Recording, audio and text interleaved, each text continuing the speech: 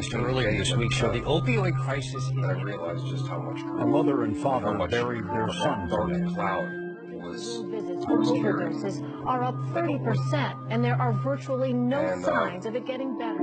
It was at that time that I had a gender up at this one treatment center, and there was this guy there. His name was Marty, and he had just buried his own daughter like 2 weeks prior. His wife was so upset that she went into the bedroom and locked herself in the bedroom. She didn't want to see anybody. And he said he just collapsed down onto the floor and crawled behind the couch.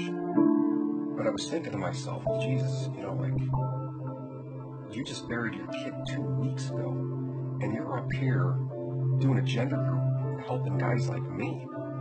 Like, that alone to me spoke volumes about this man. And I said, what is he doing different that I'm not getting? God in his wisdom selected this group of men and women to be purveyors of his goodness. In selecting them through whom to bring about this phenomenon, he went not to the proud, the mighty, the famous, or brilliant. He went instead to the humble, to the sick, to the unfortunate. He went right to the drunkard, the so-called weakling of the world. Well might he have said the following words to us: "Unto your weak and feeble hands I have entrusted a power beyond estimate.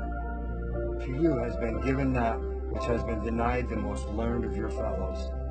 Not to scientists or statesmen, not to wives or mothers, not even my priests or ministers have I given this gift of healing which I entrust to you. It must be used unselfishly. It carries with it grave responsibility. No day can be too long.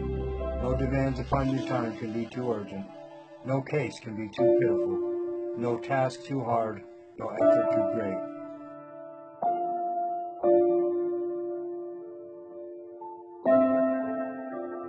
All too often, people judging drug addicts and alcoholics saying that they can't recover. We got a message for you. We do recover. And if you don't believe us, just watch what we're doing next.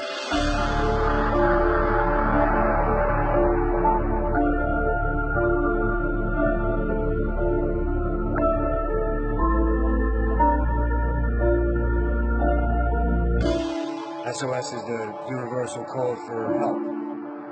And we respond with our own SOS, the Spirit Sammi.